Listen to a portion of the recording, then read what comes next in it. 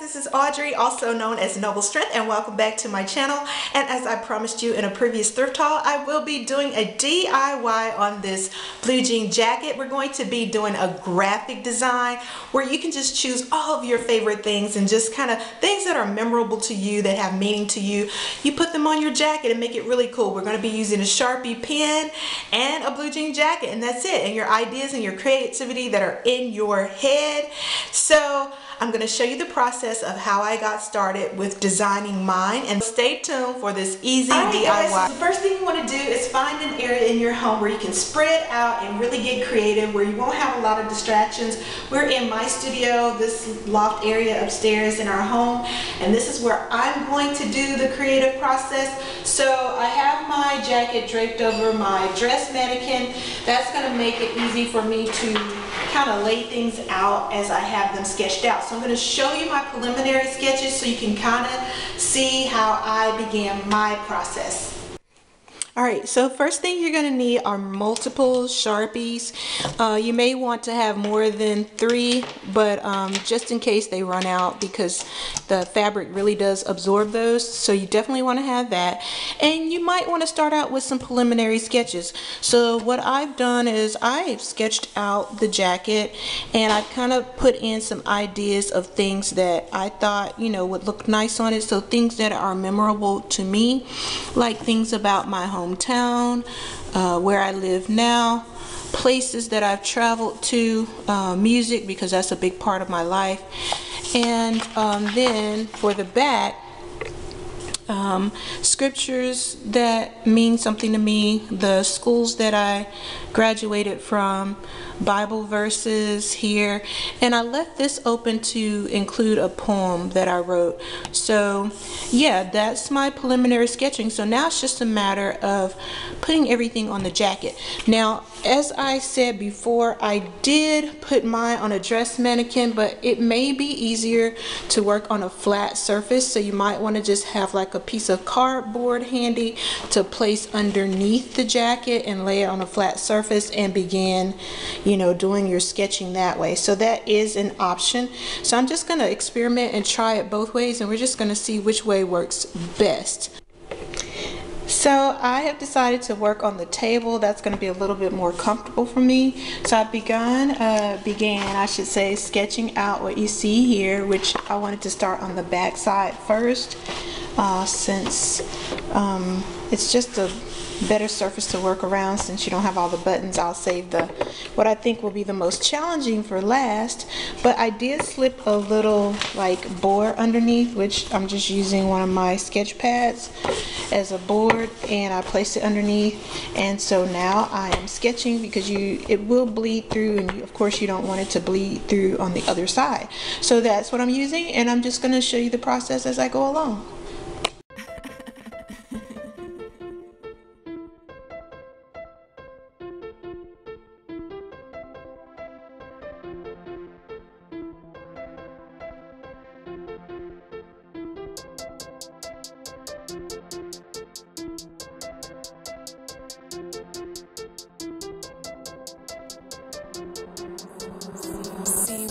Got this one.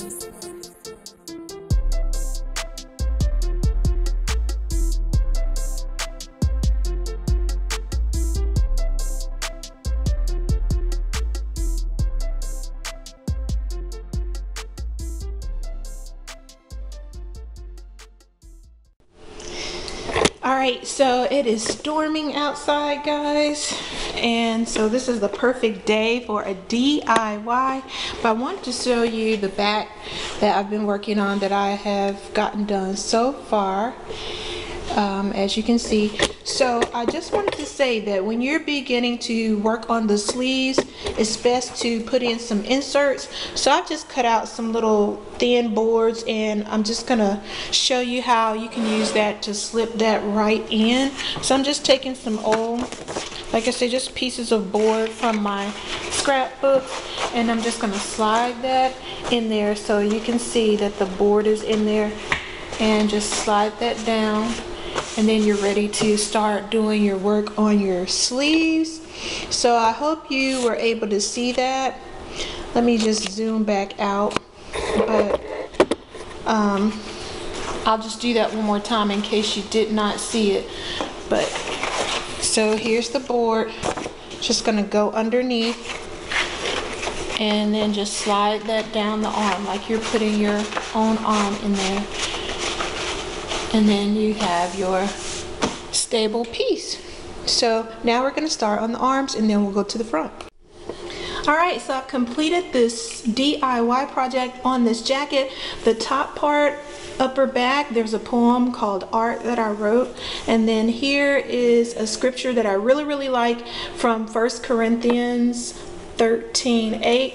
Love never fails. And then of course music notes on the side because I just love music. Then I have my alma mater, Tennessee State for undergrad there, and then for grad school, ASU here. This is my son's birthday there, and it says champion because that's what his name means, Neil. And then over here I have another favorite Bible verse written on the arm. That's from Philippians 4:8. It's, you know, reminding you to think on good things. And then here on this arm I have another verse. This is from Proverbs about charm being deceitful, but beauty is fleeting, but a woman who fears the Lord is to be praised. So I have that there. And then we're just going to turn this around. Now on the front part, I have it symmetrically kind of balanced out. I have noble strength. As you all know, that's the meaning of Audrey. And then here is the year I was born, and then this is the year that I moved to Augusta. This is also the year that I was married. So I have my hometown here and just some highlights. This is one of the bridges there. There's a bridge of Arkansas and then the Memphis Bridge, and then this is the pyramid here because we do have a pyramid there. And then here is my middle name, Marie, kind of playing into Memphis. And then right here is my last name, Crosby, kind of playing into that. Over here, this is my maiden name, Young, playing into the Augusta, and then my first name there. And then also on that side, since I love art, I have the painter's palette with the brush, and then Augusta is known for the Masters tournament, and I could not very well use their logo, so I just chose to do this golf ball there. And then up on the shoulder is my dad's name, first and middle name, and he's passed and he served in World War II, so I put that there. And then over here, my mom, who's still living, which I'm going to go see next week, her name and the year she was born. And then on the arms are all the places that I've traveled to because I love to travel. And you'll notice that some have a wavy line underneath. That means I had to fly across seas to get there. So those are things that are out of the country, or I had to cross borders to get there. So these are places that I've traveled just around the world and within the United States. So this is that jacket, and I can always continually add to it. That's what I like about it. So yeah, that's the DIY project. Now I'm gonna try it on with an outfit for you.